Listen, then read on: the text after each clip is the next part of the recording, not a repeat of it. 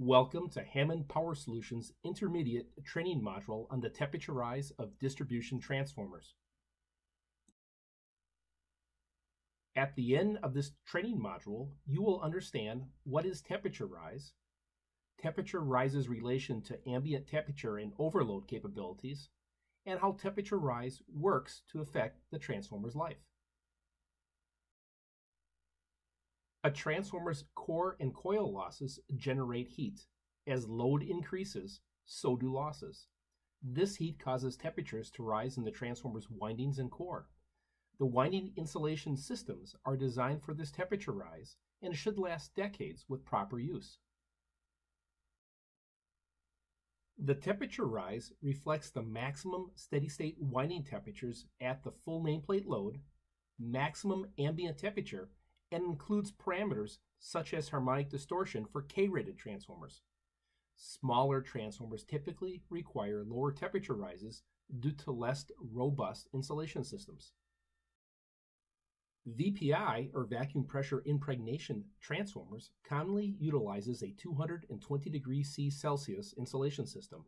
VPI transformers using this 220 degrees Celsius insulation system allows for a variety of temperature rise ratings, with the most common being 150 degrees Celsius. Additional ratings include 140 degrees Celsius, 115 degrees Celsius, and 80 degrees Celsius. Cast resin transformers' limiting factor is the epoxy resin used to encapsulate the windings.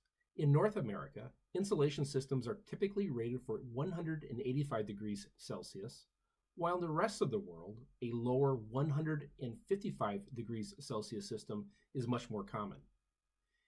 UL cast resin transformers using 185 degrees Celsius rated insulation systems allows for the following temperature rise ratings: 115 degrees Celsius, 100 degrees Celsius, and 80 degrees Celsius.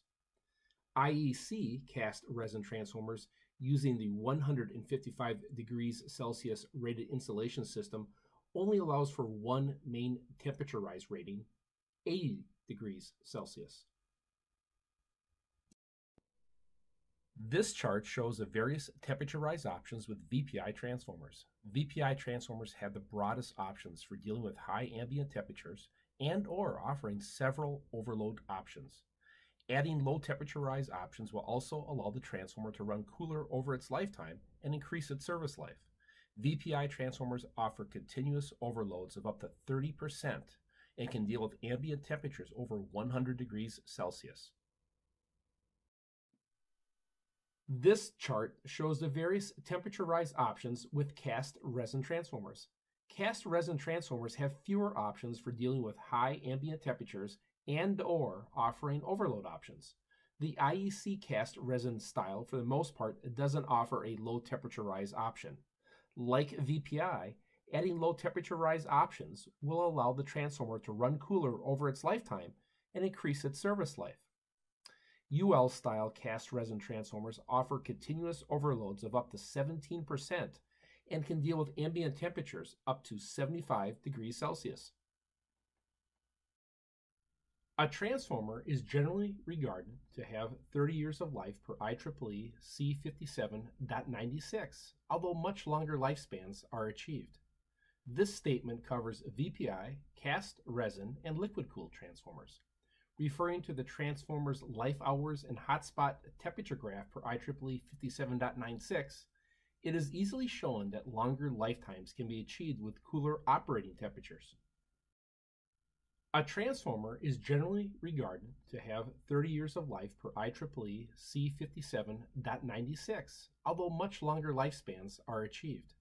This statement covers VPI, cast resin, and liquid-cooled transformers. Referring to the transformer's life hours and hotspot temperature graph per IEEE 57.96, it is easily shown that longer lifetimes can be achieved with cooler operating temperatures.